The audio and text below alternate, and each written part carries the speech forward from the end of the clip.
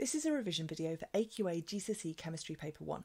It covers all of the content for this paper, although not in a huge amount of detail, as otherwise the video would be about 40 hours long. The idea is that you can use this video to give you an overview of everything on the paper and also to do a last-minute cram before the exam. If you're taking GCSE Combined Science, you can watch out for the green headings whenever there's triple science content so that you know to skip, or make use of the timestamps in the description below. The first topic in AQA GCSE Chemistry is all about elements and compounds, and in order to understand about these you need to know a little bit about atoms too. All substances are made of atoms, and an atom is the smallest part of an element that can exist. There are about 100 of these. You don't need to know the exact number for GCSE Chemistry, and these are shown in the periodic table. When we start talking about compounds, these are substances that are formed by chemical reactions where different elements join together. A compound contains two or more different elements which have been chemically combined, and that's just your exam board's way of saying bonded, and they've been chemically combined in fixed proportions. That means that they're always in the same ratio to each other, and therefore we can represent a compound using a chemical symbol formula like H2O. You do need to be able to name some of these compounds, and there are two rules that we're going to use to do this. The first one applies to ionic compounds that contain one metallic element and one non-metallic element. So the name of the metal just goes in exactly as it is, and then you take the first syllable from the non-metal, so the first sound in that word, and you put "ide" on the end. So examples of this might be iron oxide, copper chloride, or tin sulfide. Then if we have a compound which contains three elements and the third one is oxygen, we go through the same process, but instead of putting "ide" on the end, we put 8. And that 8 is like a chemist's secret handshake that tells you that the compound also contains oxygen. So examples of this might be copper sulfate, silver nitrate, or aluminium phosphate. In each instance we have the name of the metal just as it is, the first syllable of the first non-metal, and then the 8 to show us that there's oxygen in there too.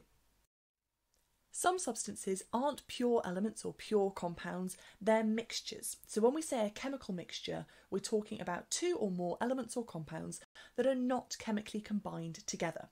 And that means that they can be separated by physical processes rather than chemical reactions.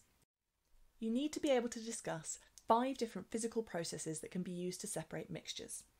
The first of these is filtration, which is used to separate an insoluble solid from a liquid.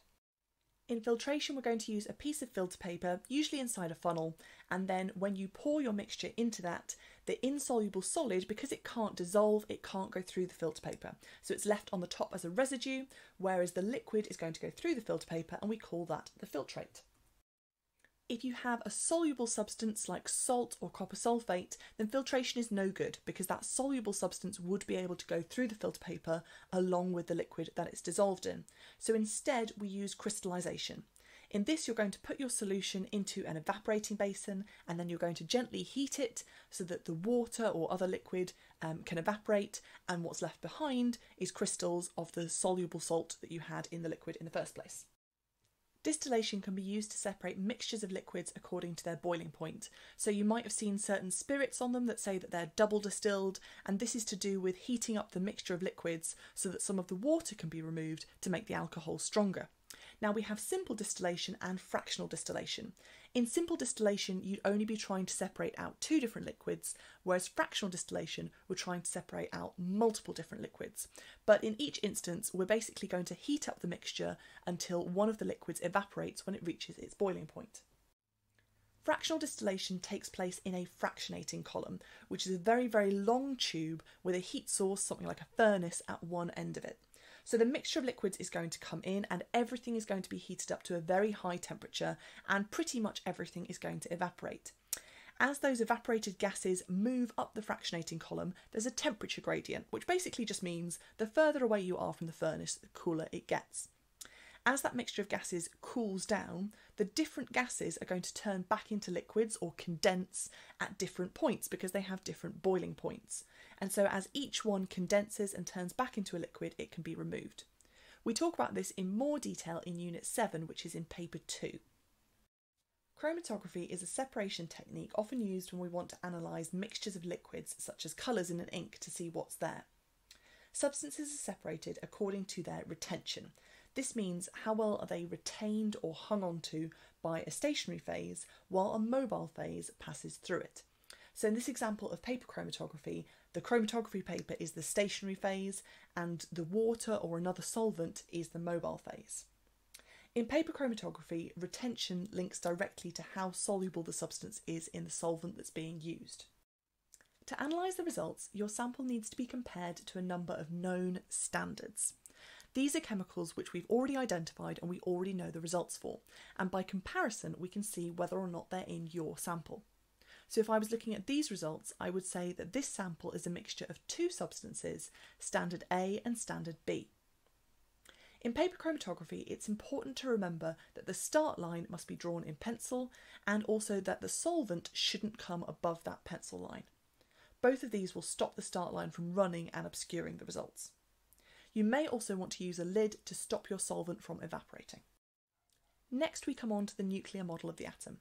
You should be able to draw this model of the atom and identify that the protons and the neutrons are found in the nucleus at the centre while the electrons orbit the outside.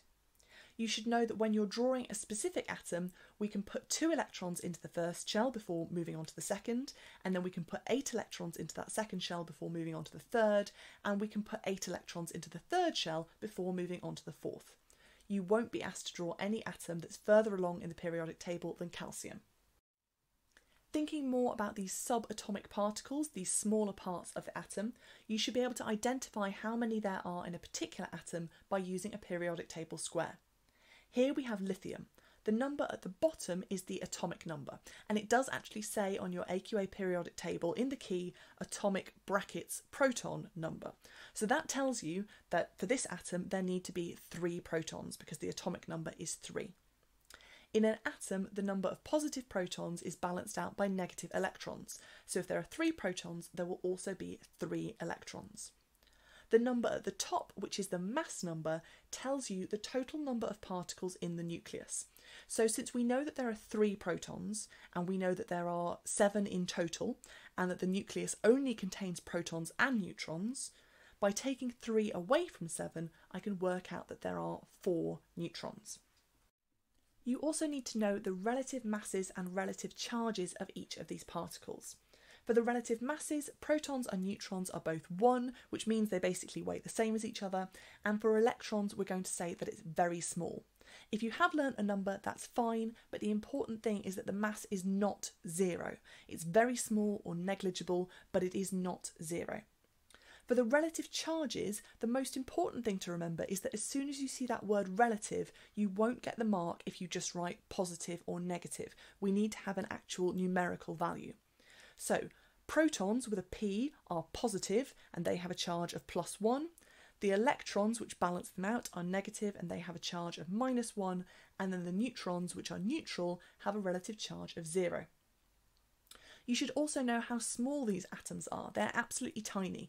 0.1 nanometers across, which we can also express as standard form, so a radius of 1 × 10⁻⁻10 meters.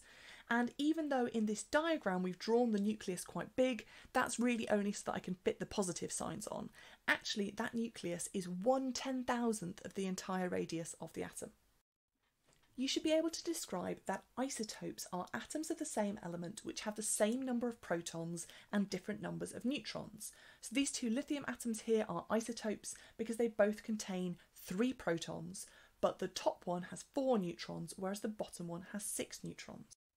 You may be asked to work out the relative atomic mass of a sample containing 2 isotopes, and this is actually much easier than it looks. So let's say we're asked to calculate the relative atomic mass of a sample that contains 90% lithium-7 and 10% lithium-9. All you need to do is work out what 90% of 7 is and 10% of 9 is and add them together. And you can use whichever method you're more comfortable with. Personally, I prefer decimals, so I've done 0.9 times 7, which is 6.3, and 0.1 times 9, which is 0.9, and if I add those together, I get 7.2. You should always do a little bit of a common sense check at this point. This is a kind of weighted average, so my answer is going to be somewhere between the 2 numbers I started with, so between 7 and 9, and it's going to be closer to the isotope that I have more of. So 7.2 is a reasonable answer because it is between 7 and 9 and because it's closer to 7. At this point, we reach a bit of a history lesson. So you should know that scientists all the time are doing experiments and accumulating more data, and as a result, changing their models. And so at this point in the GCSE, we look at the different models of the atom over time and how scientists have updated them and changed them as they've learned more about atoms. So we start with John Dalton's model, which is the model that you would have used when you first started drawing particle diagrams when you were in sort of year 7 or year 8. So John Dalton envisaged atoms as being solid spheres which couldn't be broken down any further, and he compared them to billiard balls. Then, a little bit later, J.J. Thomson was responsible for the discovery of electrons, but he didn't know where in the atom they were, and he envisaged them as being studded into a large ball of positive charge.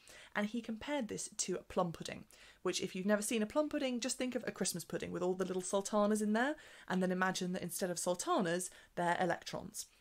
So in the plum pudding, we don't have a nucleus, and we don't have electrons going around the outside, we just have them stuck in the middle.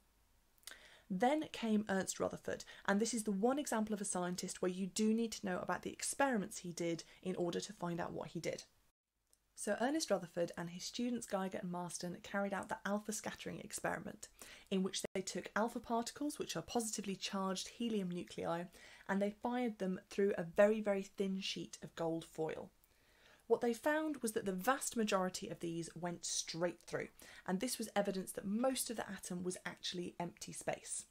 But they also found that a small proportion were deflected, so they were either bounced off to the side or bounced straight back. And this was evidence for two things. One was that there was a mass concentrated in the centre, and the second thing was that that concentrated nucleus was positively charged, because that explained why the positive alpha particle was repelled. Once Rutherford had identified that the atom had a central nucleus, the next step was that Niels Bohr identified that the electrons weren't just moving randomly, they were actually orbiting at fixed distances away from the nucleus, and we now call these shells.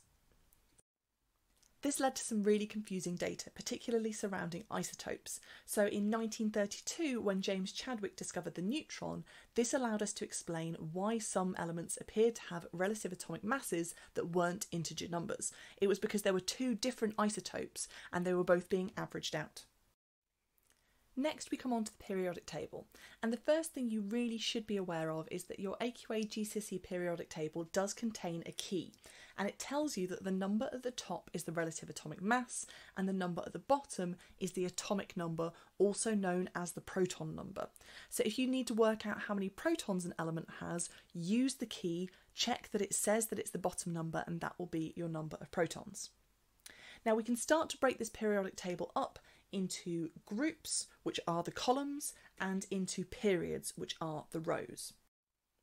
All of the elements in a particular group have the same number of electrons in their outer shell, and this means that they're going to have chemically similar properties. So everything in group 1 has 1 electron in its outer shell and therefore is a highly reactive metal. Everything in group 2 has got 2 electrons in its outer shell, and so on. The periods are arranged by elements that have the same number of shells. So everything in the first period has 1 shell and everything in the second period has 2 shells. We can also split the periodic table up into metals and non-metals by drawing a staircase either here or here. But since for GCSE Chemistry we're only interested in the first 4 periods, it doesn't actually make any difference for the groups that we're looking at, which are groups 1, 2, 6, 7 and also the transition metals. The one you do need to be aware of though is that hydrogen, despite being a colourless gas and quite clearly a non-metal, is slightly towards the left-hand side of the periodic table. Now you should know that the metals are found towards the left and the bottom, whereas the non-metals are found towards the right and the top. For GCSE Chemistry, metallic elements are those that form positive ions, and metals are malleable, conductive and have high melting points, which we'll discuss in more detail in Unit 2. The reason that the periodic table is called the periodic table is because the same properties occur at regular intervals. So if we count from lithium on 8 elements, we get to sodium, which is very similar to lithium, they're both alkali metals, and then if we count on another 8 elements, we get to potassium, which is also an alkali metal and also very similar. So because these properties come back around at regular intervals or periodically, this is called the periodic table. The periodic table hasn't always been laid out in the way that we use now. When scientists were first starting to develop it, subatomic particles like protons and electrons and neutrons hadn't yet been discovered. So we couldn't put all the elements with one electron in their outer shell into group 1 and put them together, because we didn't know how many electrons anything had. We didn't even know that electrons existed. And we couldn't put elements in order of atomic number because that's how many protons they have, and proton wasn't even discovered until 1920. So initially elements were grouped together based on their chemical properties, and then they were arranged according to their atomic weight. And generally this worked pretty well because atomic weight tends to go up as atomic number goes up, but it did lead to a few problems because there are some exceptions. So for instance, if you put the elements in order of their atomic weight, then potassium and argon would be the other way around. And so you'd have potassium, which is this super reactive alkali metal, in the middle of the noble gases, and then argon, which is this inert, unreactive, colourless gas, in with a group of highly reactive metals like lithium and sodium, and that's clearly not right. Also, there were elements that were missing because we hadn't discovered every element at the point at which the initial drafts of the periodic table were being produced. You've hopefully heard of the famous Russian chemist Dmitry Mendeleev, and he did a couple of things. One thing was that where something just didn't make sense, he did actually switch some pairs of elements over to make sure that they were put with more appropriate elements. The other thing he did was that he said, I'm going to leave some gaps because maybe there are elements we haven't discovered yet, but he also made predictions about the elements that would eventually be discovered and fill those gaps. So lo and behold, when scientists did discover those elements, and they also found out that they had the masses and the chemical properties that he had predicted, this was taken as good evidence that his work was accurate, and so it was widely accepted by the scientific community. You also need to know about 3 specific groups in the periodic table, and then if you're taking GCSE Chemistry or triple science, you also need to know about the transition metals. The group 1 elements are often referred to as the alkali metals, and these are soft, highly reactive metals. You can see here that they are so soft that I was able to cut this one with my scalpel. They all have 1 electron in their outer shell, and when they undergo chemical reactions they lose this electron. And because it's easier to lose an electron the further away it is from the nucleus because it's feeling less electrostatic attraction to the nucleus, the larger the atom gets, the more reactive it is. So as we go down the group and add an extra shell for each period, the atoms get larger and the elements get more reactive. So for instance, potassium is much more reactive than sodium, which is more reactive than lithium. When these metals react, they can react with oxygen to form metal oxides, and this is why before I cut the metal open it wasn't shiny on the outside because it was coated with a layer of metal oxide. They react with water to form metal hydroxides, which are alkalis, so you can test for them with universal indicator, and also hydrogen gas, which you can ignite or set fire to and prove that it's hydrogen because it will make a squeaky pop sound.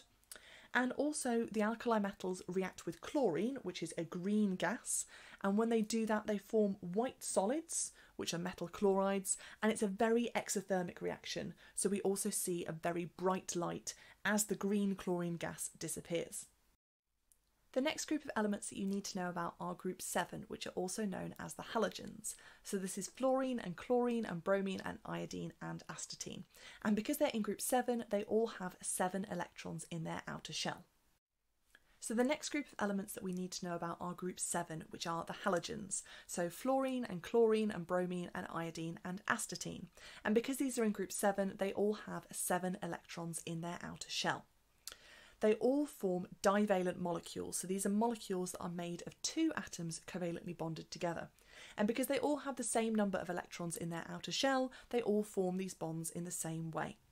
In Unit 2, the structure and bonding topic, you will have practiced drawing chlorine, but you can use the exact same principles to draw any of the other group 7 elements as well. So in each instance, we're going to have each of the 2 atoms having 6 electrons of its own, and then a shared pair of electrons forming that covalent bond in the centre. Now, in terms of their chemical reactions, I sometimes like to think of the halogens as being the opposites of the alkali metals.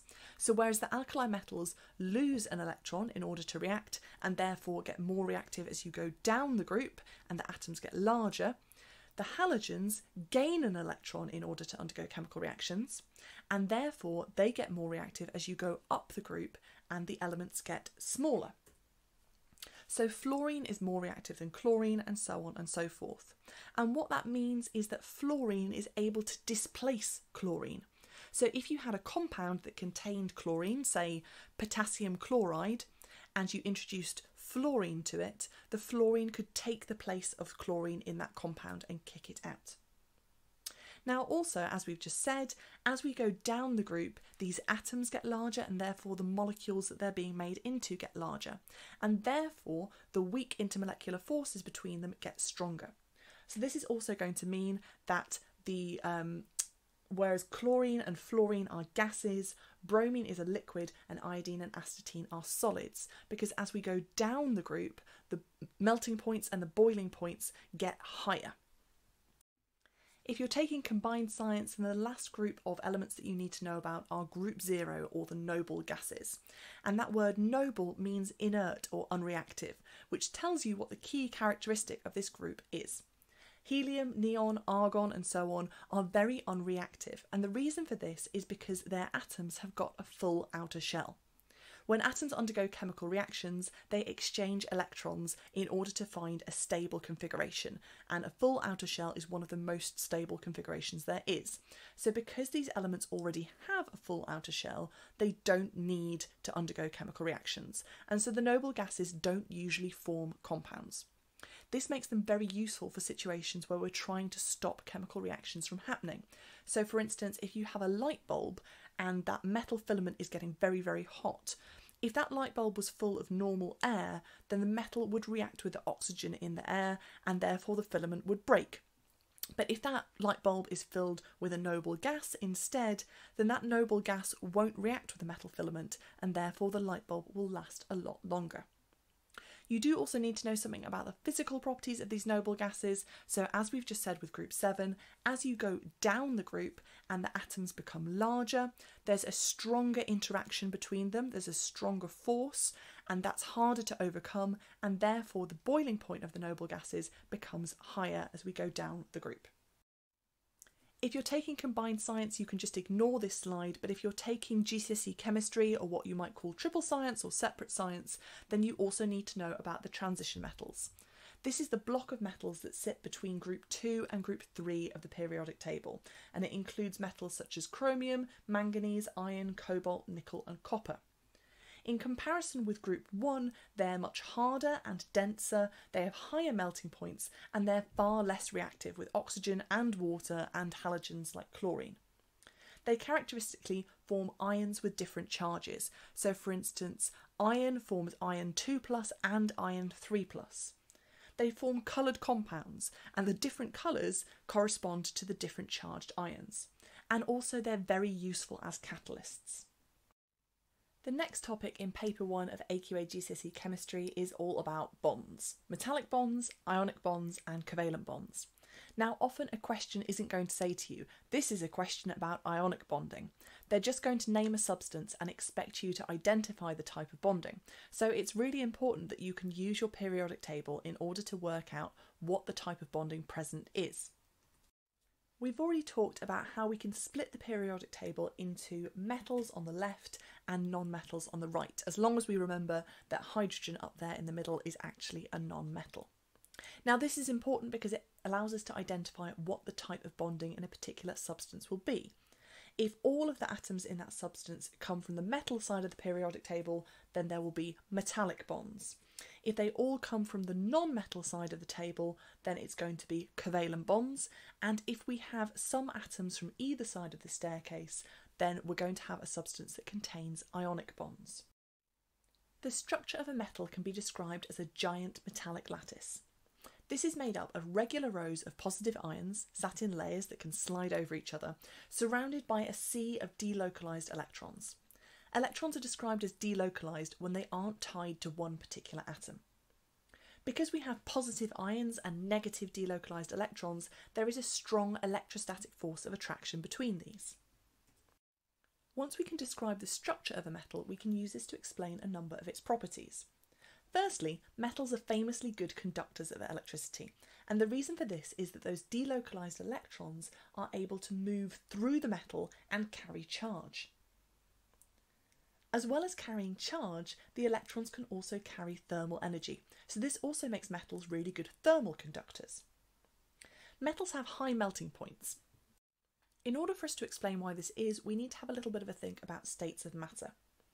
As a substance moves from a solid to a liquid and from a liquid to a gas, what's actually happening is that substance is absorbing enough energy to overcome the forces between the particles.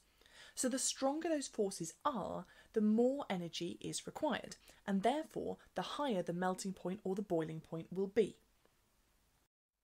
If we think about the forces holding a metal together, the electrostatic force of attraction between the positive ions and the negative delocalised electrons is really, really strong. It takes a lot of energy to overcome it, and that's why metals have comparatively high melting points. Metals are also malleable.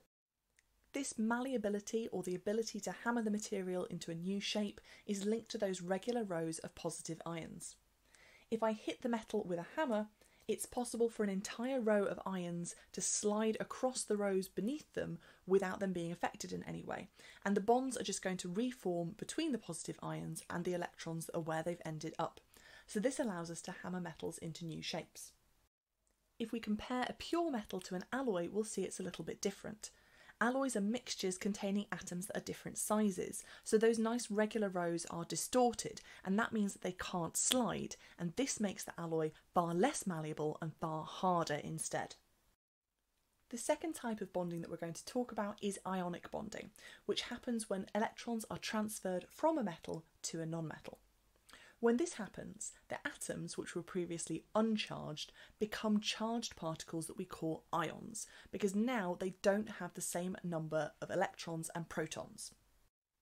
We show that these particles are now ions by drawing them with square brackets around them and then writing the charge in the top right-hand corner.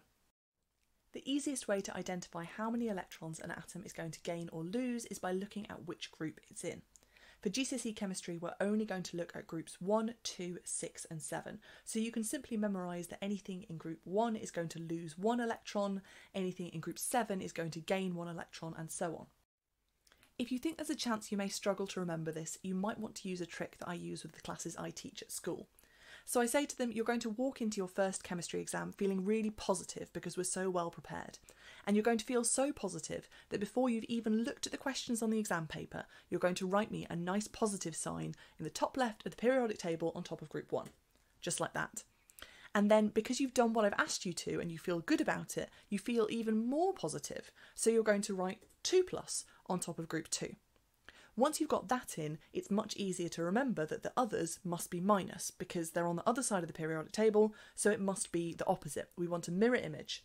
So we're going to have 2- on top of group 6 and a single minus on top of group 7. And then finally I say to them, you're going to draw an arrow that shows the direction that you've done this in. So left to right. And that arrow there represents the direction of electron transfer. So if I looked at the first example that we had here with sodium and chlorine, rather than going to the trouble of drawing the outer shell, I could just look at my periodic table and say, well, here's sodium in group 1, so that's going to be a single plus, and here's chlorine in group 7, so that's going to be a single minus.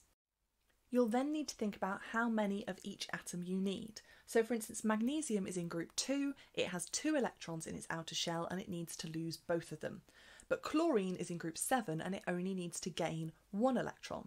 So in order for magnesium to react with chlorine, I'm going to need 2 chlorine atoms for every 1 magnesium atom. Although in those previous diagrams I've only shown you a couple of atoms at a time, in reality when an ionic compound forms, thousands of ions are simultaneously made, and these join together to form what we call a giant ionic lattice. This is made up of positive and negatively charged ions in a constant ratio. So it could be 1:1, it could be 2:1, but in any part of that lattice we're going to have the same ratio.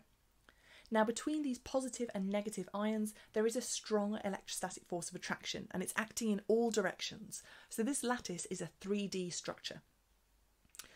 These ionic compounds are going to be solids at room temperature because of that strong electrostatic force of attraction. It needs a lot of energy to overcome it, and so it needs a lot of energy to break those bonds and melt the substance. Ionic compounds can conduct electricity provided you either melt them or dissolve them in water. because they are made of charged particles, but in order for a current to flow, those charged particles must be free to move, and so this strong electrostatic force of attraction must be overcome. You could also be asked to evaluate how good a particular diagram or model is at representing ionic bonding. Neither one of these diagrams adequately shows you that there are thousands of ions involved, but one advantage of the one on the right is that it is three-dimensional rather than 2D.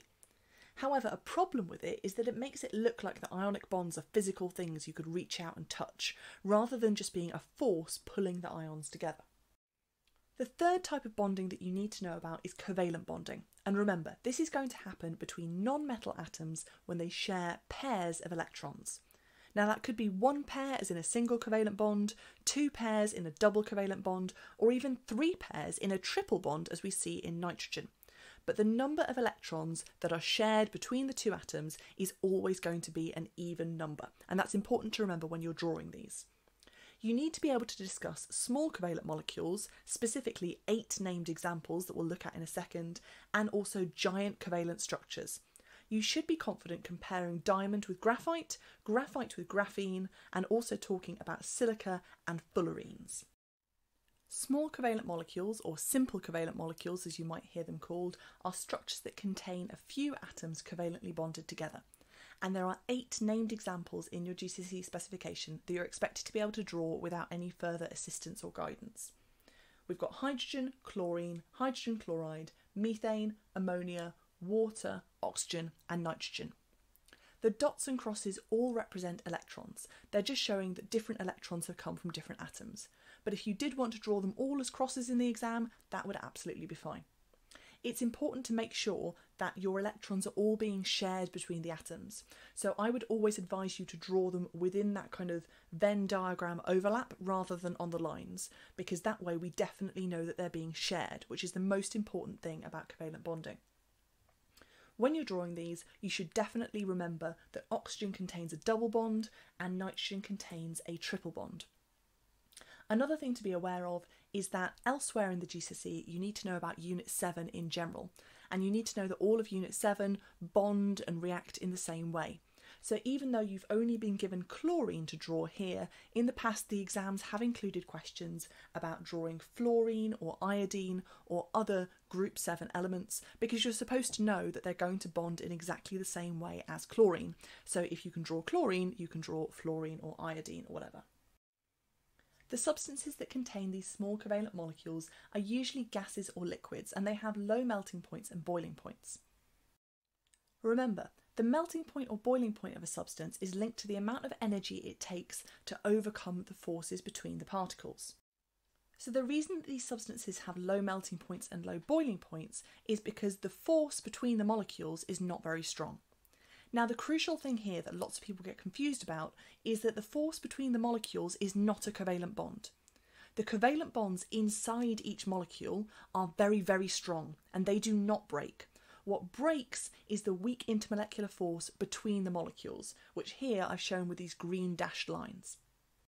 As we saw while looking at group 7, the larger a molecule is, the stronger those weak intermolecular forces are, and therefore the higher the melting and the boiling points are. When the molecules get big enough, even covalently bonded substances can be solid, and this is what we see with polymers, including many plastics. Polymers are very long chains of repeating units called monomers, and the monomers are joined together by strong covalent bonds.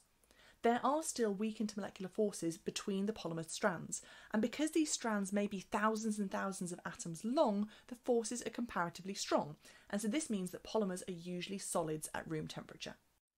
Finally, substances made of small covalent molecules can't conduct electricity because they don't have any overall charged particles like delocalized electrons or ions, and the molecules themselves don't have an overall electrical charge.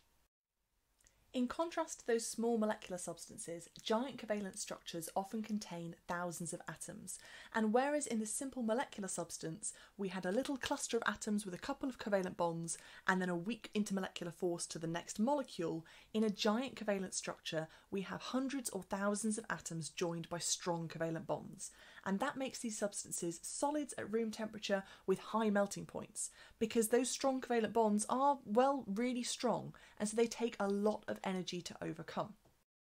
There are quite a few named examples of these as well, and you need to be able to discuss and compare them. We start with diamond, which is made out of carbon atoms, and in diamond every carbon atom makes 4 strong covalent bonds to 4 other carbon atoms. This makes it very, very hard. It also has a really high melting point because it takes so much energy to overcome those strong covalent bonds. Now, compared to diamond, graphite is also made of carbon, so we would expect it to have quite similar properties, but it doesn't because it's bonded in a different way.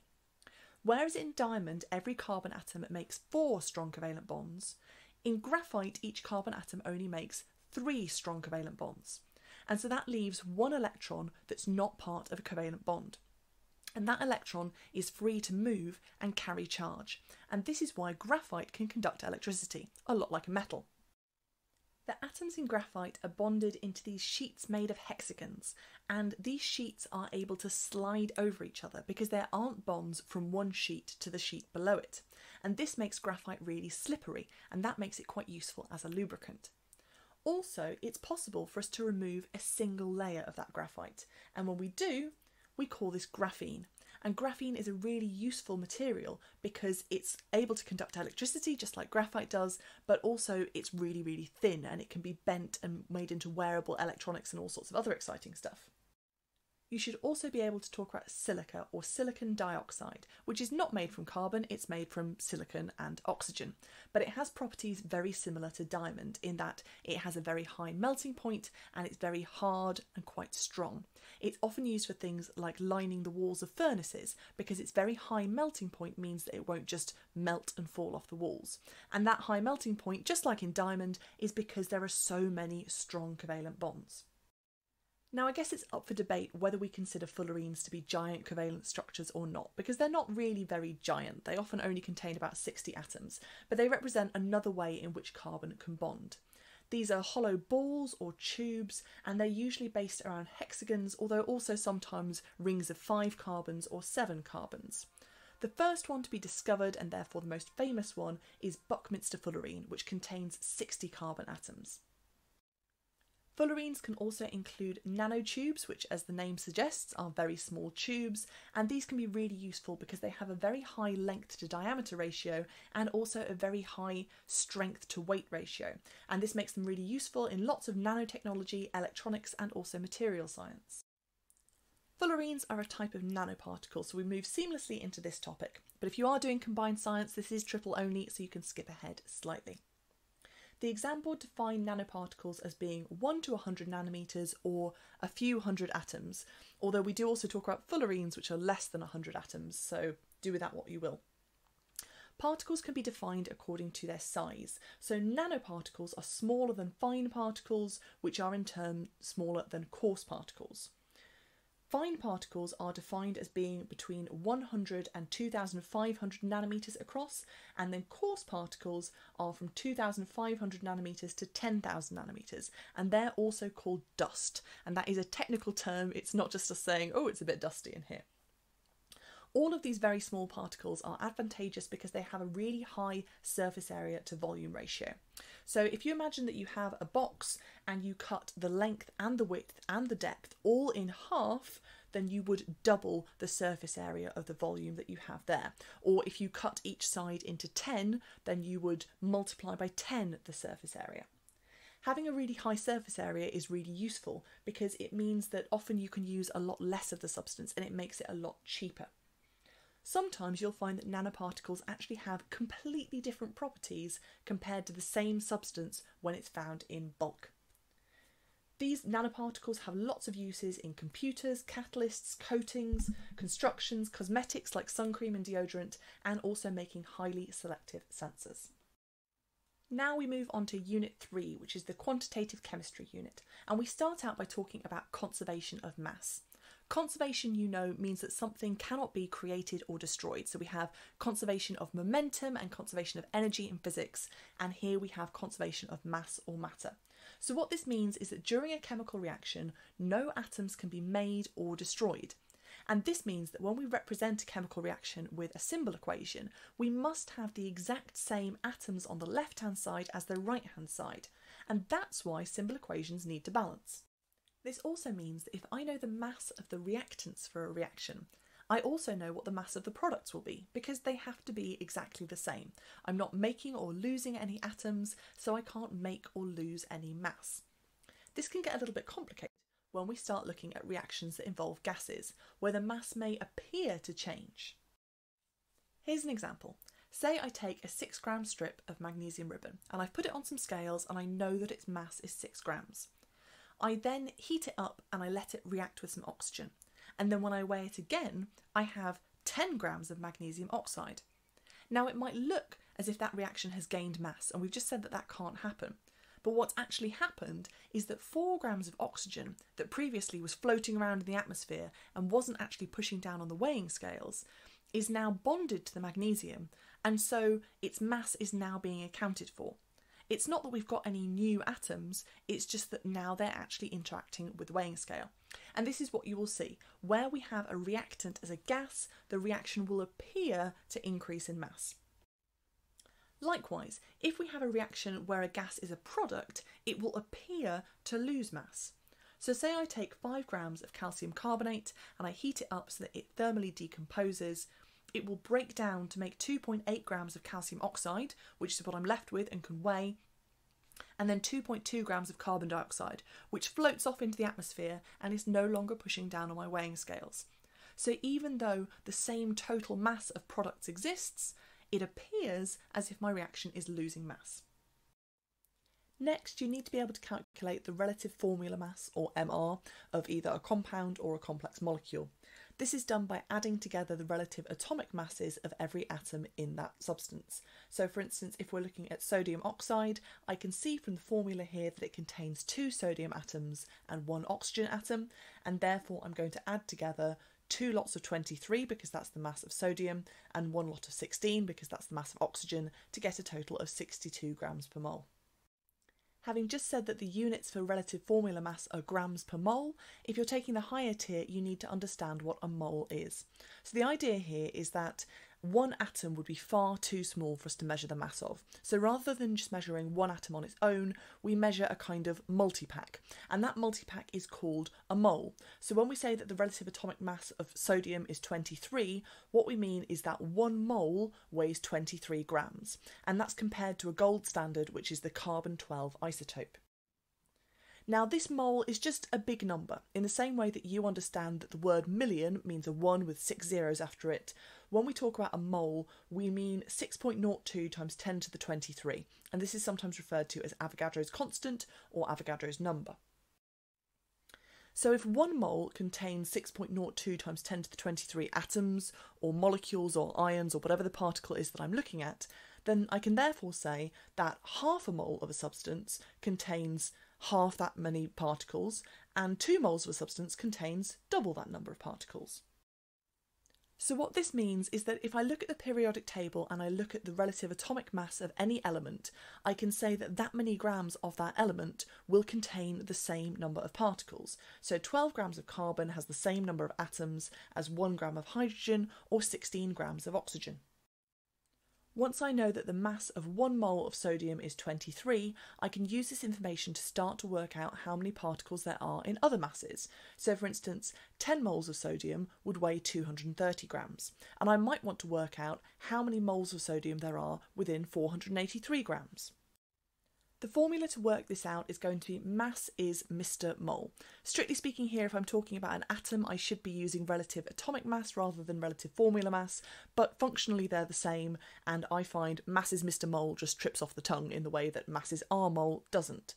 So if I rearrange this formula to make mole the subject, I have mole is mass divided by mR. So to work out the number of moles in 483 grams of sodium, I do 483 divided by 23 to get 21 moles. We can start to put this together with symbol equations to do more complicated calculations called theoretical or predicted yield. A theoretical yield calculation is basically asking you how much product can you make given a certain amount of reactant.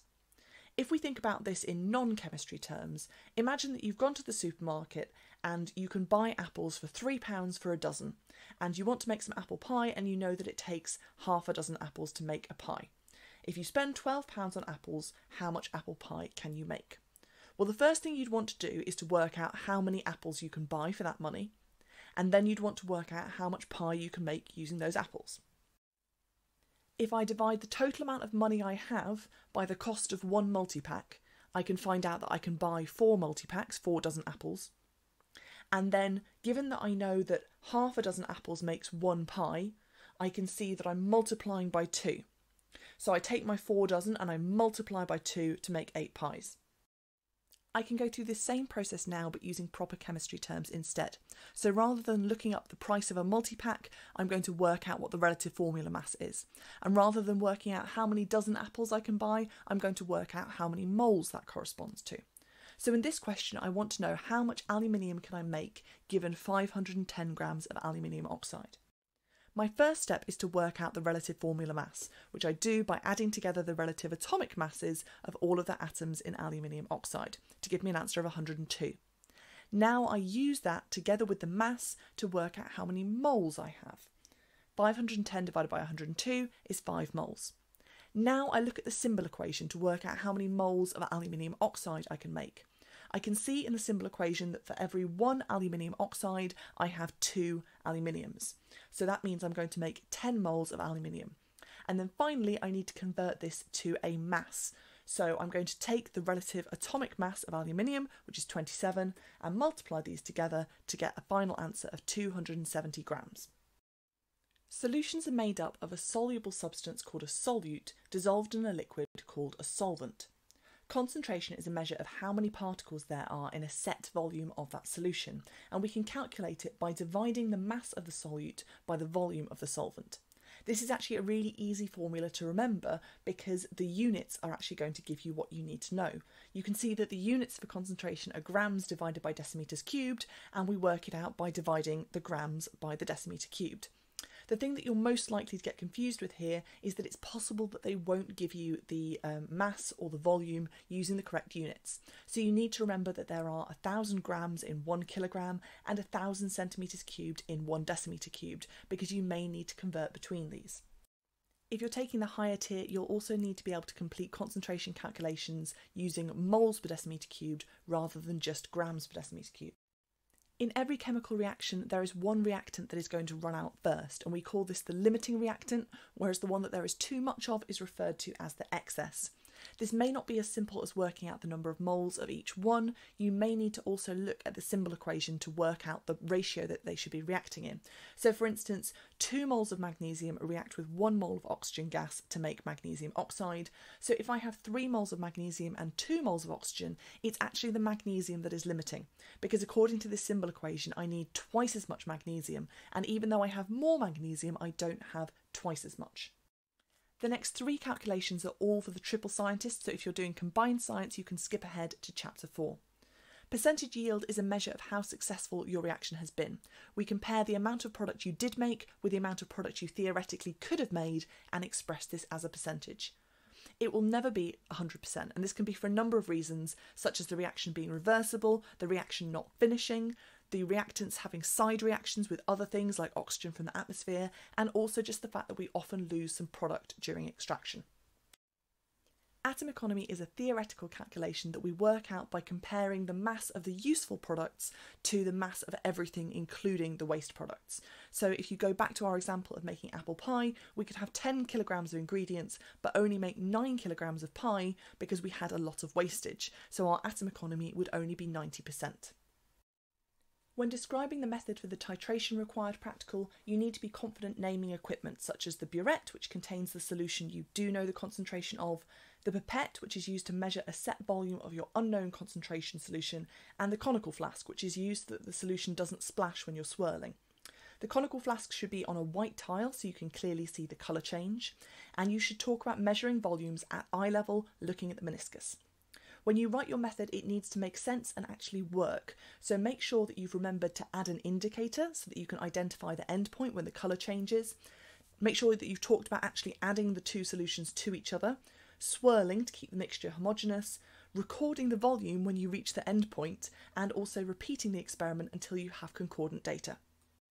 To complete titration calculations, you need to work out the moles of one of the reactants using concentration is moles divided by volume, then use the symbol equation to work out the moles of the other reactant at the end point, and then use moles and volume together to work out the concentration of the missing reactant. The fourth unit is chemical changes, which starts out looking at the reactivity of metals. You need to be able to describe 5 general reactions and use these to complete word equations, and also you need to be able to talk about using your observations, that means things you can see, to put metals in order of reactivity. The first reaction that you need to know about is that metals react with oxygen to make metal oxides. So this could be as simple as a word equation where you're asked copper plus oxygen reacts to make, and you just need to say copper oxide. Metals react with water to make metal hydroxides and hydrogen. So again, you could be given the name of a metal and asked to complete a word equation. Lithium plus water reacts to form lithium hydroxide and hydrogen. By observing these reactions, we can put metals into an order of reactivity. So if I compared these two tubes, I can observe that the potassium is producing far more bubbles, and this tells me that potassium is more reactive than copper. You should know that metal hydroxides are alkalis, and so you can test for them using universal indicator, which will turn blue, and to test for hydrogen, we can ignite it or set fire to it, and it will burn rapidly with a squeaky pop sound. The third reaction is metals reacting with acids to form a salt and hydrogen. So again, we can ignite the hydrogen to prove that it is hydrogen, and for the salt, we need to be able to name the particular salt that is made. There are 3 examples of strong acids that you need to know about for GCSE, and each one makes a characteristic salt. So if I put some tin in some hydrochloric acid, I would make tin chloride. Or if I put some lead in sulfuric acid, I would make lead sulfate. Or if I put some zinc in some nitric acid, I would make zinc nitrate. Once you know that third equation, the fourth one is quite easy. To make a metal oxide, we take a metal and add a little bit of oxygen. So we're also going to need to add a little bit of oxygen to the products. So you're still going to make the exact same salt that you made in the third reaction, but this time rather than making hydrogen, you make water, because that's what you get when you add a little bit of oxygen to some hydrogen. Similarly, to turn an oxide into a carbonate, we add 1 carbon atom and 2 oxygen atoms. So the products for a metal carbonate reacting with acid are exactly the same as a metal oxide, but then also some carbon dioxide. To test for carbon dioxide, we bubble the gas through lime water, which will turn cloudy. We've now come to the first combined science chemistry required practical, in which you need to make a sample of a pure, dry, soluble salt. The first step is likely to be picking the reactants you're going to need to use. So you need to pick the appropriate acid, remembering that sulfuric acid makes sulfates, hydrochloric acid makes chlorides, and nitric acid makes nitrates. You then need to heat up that acid in order to increase the rate of reaction. You're going to add an excess of an appropriate base, which means you're going to add far too much of it to make sure that all of the acid reacts.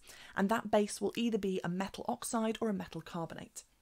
You then filter this in order to remove the excess base, and then finally you evaporate most but not all of the remaining water using either a Bunsen burner or a hot water bath.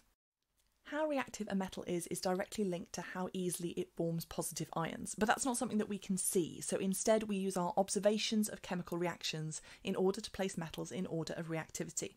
Be very careful that if the exam asks you for the observations you're making, you are only talking about things that you can actually see or detect yourself. The specification says that you need to know the order of reactivity of potassium, sodium, lithium, calcium, magnesium, zinc, iron and copper, although you may have also learnt some additional materials. Make sure that you know where carbon and hydrogen go in this list. So carbon is less reactive than magnesium and hydrogen is more reactive than copper.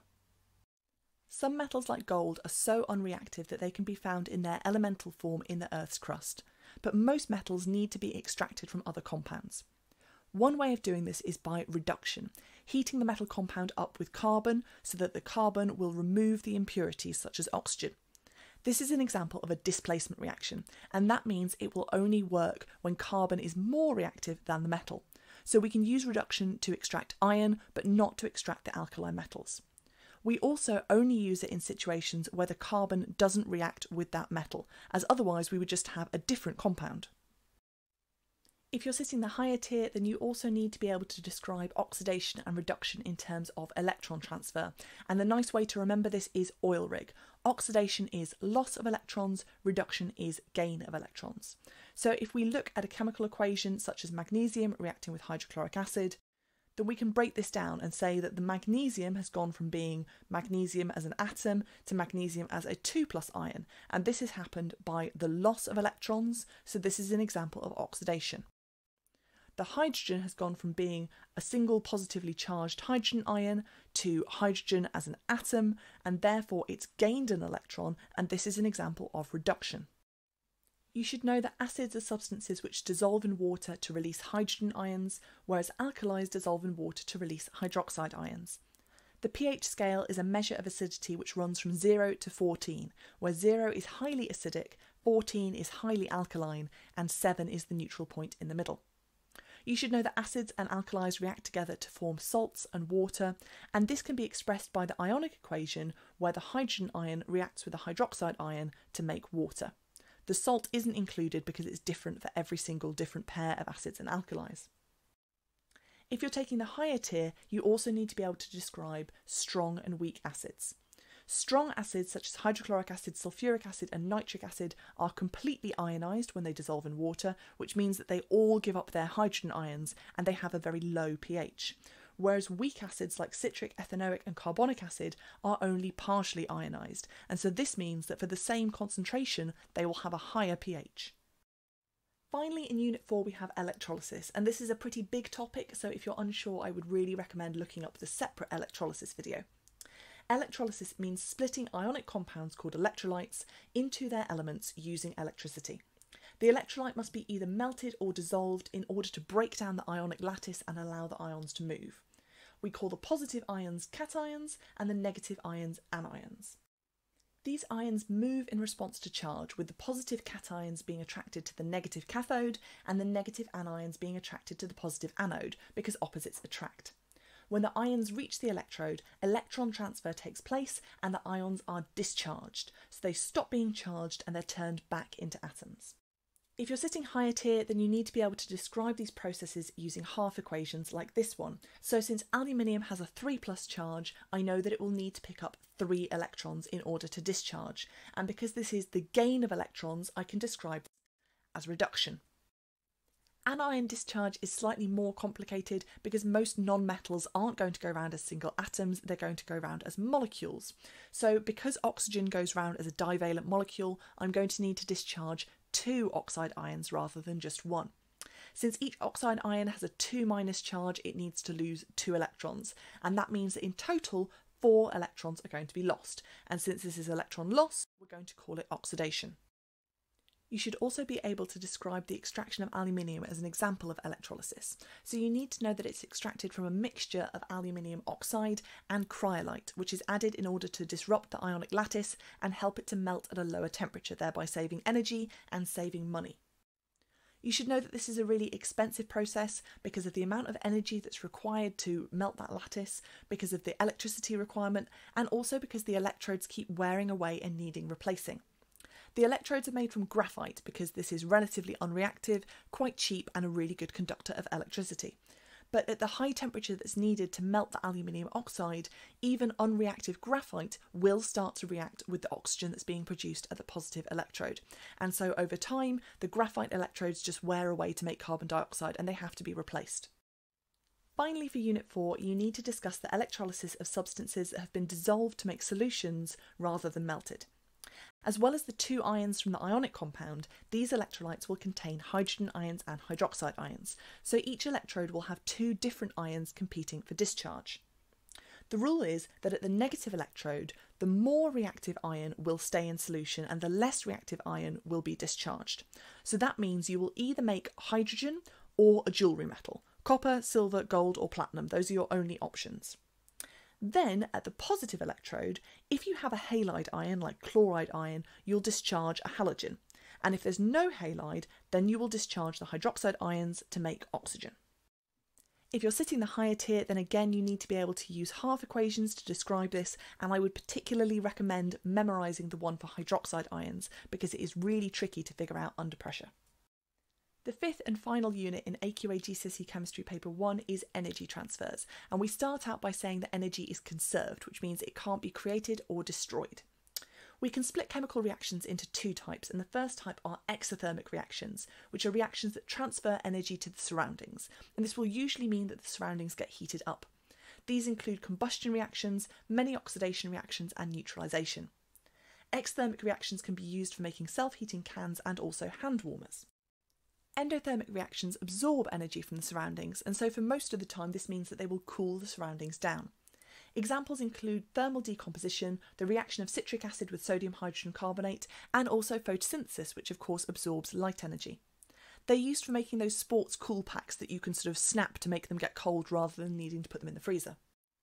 There is a required practical as part of Unit 5, and in it we investigate the variables that affect temperature changes in reacting solutions. There isn't one named chemical reaction that everybody has done for this, so you might have done different investigations like adding acids to alkalis or adding metals to a solution like copper sulfate, and it's entirely possible that the exam board may name you a reaction you haven't done and ask you to answer questions in the same style.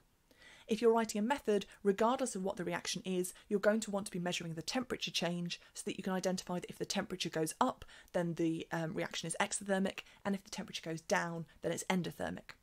You'd probably want to write in your method about completing the reaction in an insulated vessel like a polystyrene cup and using a lid to prevent heat losses to the environment, and you might want to use a digital thermometer because this will give you more precise results.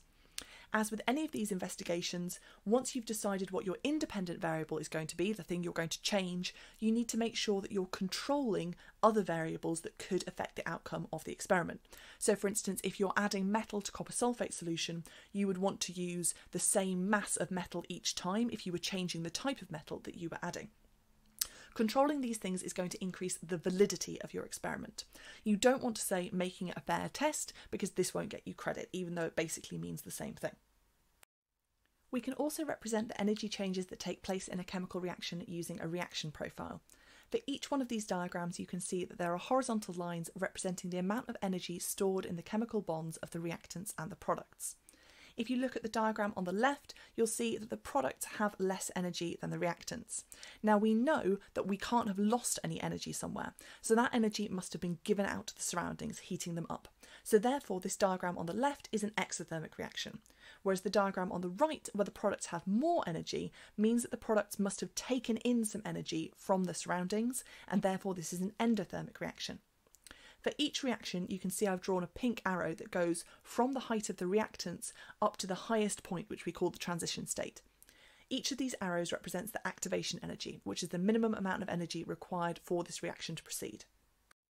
In a bond energy calculation, you may be asked to work out the overall energy change that takes place as part of a reaction. For this, you need to know that breaking bonds is going to take in energy and making bonds is going to release energy. Whenever you approach one of these questions, I would recommend that you start by drawing the actual number of molecules that are involved, because this will stop you from making silly mistakes where you forget to double something.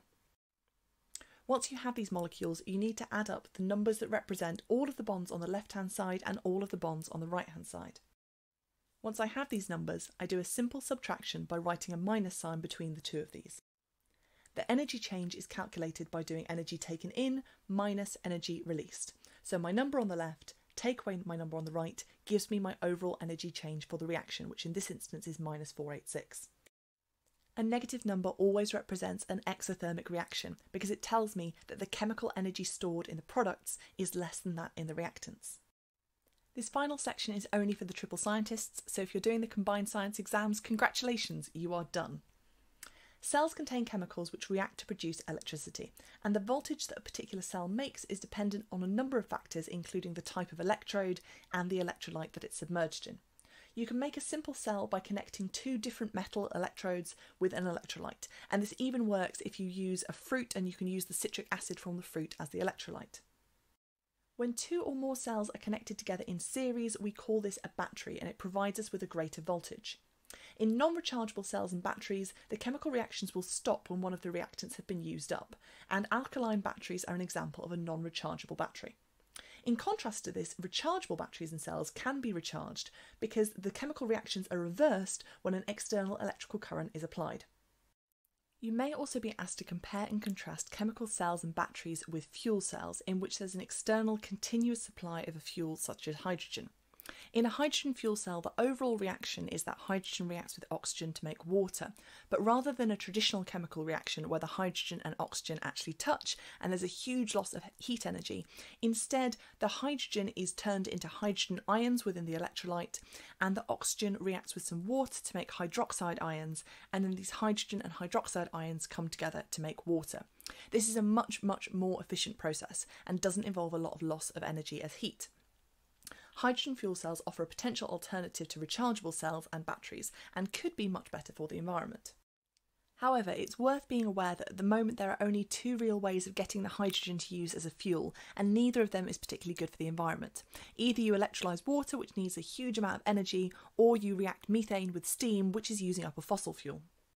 One of the biggest stumbling blocks with fuel cells is knowing the names of the electrodes, because often people have been taught a method for electrolysis which then doesn't work for fuel cells. It's actually reversed. A better way of remembering how to name your electrodes is that reduction occurs at the cathode and oxidation occurs at the anode, and this method works for electrolysis and for fuel cells. If you have learnt panic or a similar method, then you need to remember that the positive-negative is reversed from electrolysis to fuel cells. You also need to know the half equations that happen at each electrode.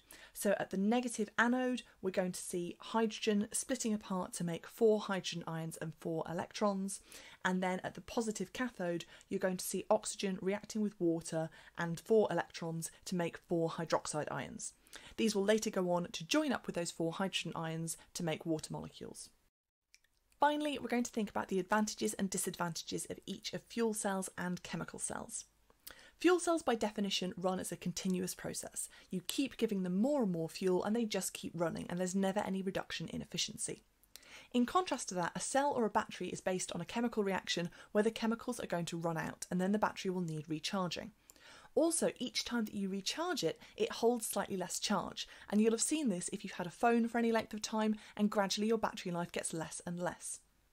For a hydrogen fuel cell, the only waste product is water, but the reactant, the hydrogen, is highly explosive and quite difficult to store. Rechargeable cells often have waste products that are very toxic and need special disposal. Hydrogen fuel cells do have a relatively low potential difference, and that means you can't use one cell in isolation. You need to wire several together in series to make a battery. Rechargeable cells have a larger potential difference, and that means we often can use them as single cells, although you can still wire them together to make a battery if you want to. That's it for AQA GCSE Chemistry or Combined Science Paper 1. I hope that you found this a useful summary of all of the content that is going to come up in your exam. Good luck, and don't forget to like and subscribe.